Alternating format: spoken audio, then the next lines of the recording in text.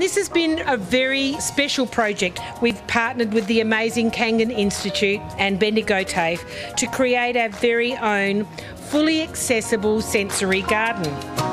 A sensory garden that's been designed to touch, smell and taste. Even though you're blind, you can still garden actually. If anything, it's more of an incentive to have some plants around you, even if they're in pots. It just makes you feel a lot better. There's been a lot of people around to guide you through. I loved the Braille. I'm learning Braille at the moment, so it was good to be able to have a practice.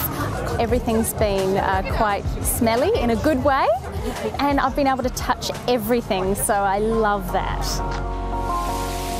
Guide dogs have led our students down pathways that we could never have thought of.